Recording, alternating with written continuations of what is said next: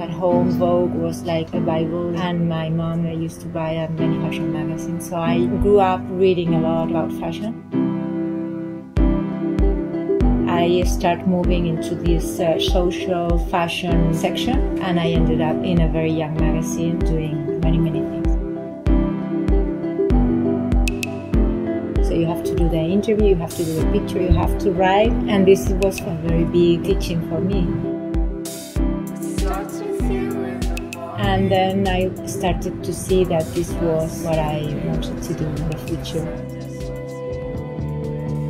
The style that goes with me is very much of the Ángeles Lesser, that is the Spanish designer that maybe mostly goes with my style, so I look at it very happy every season.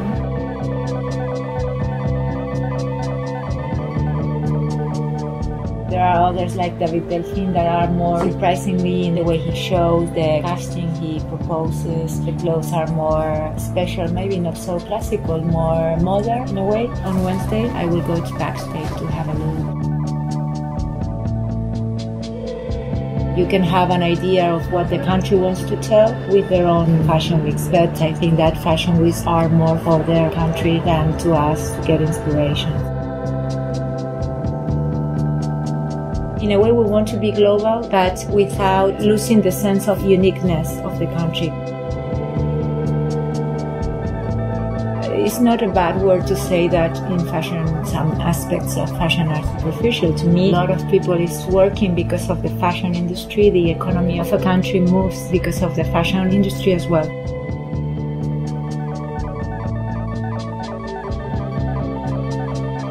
I am very austere. I am not so into colors and bright. I'm more of black, camel and white. Simple and not very complicated.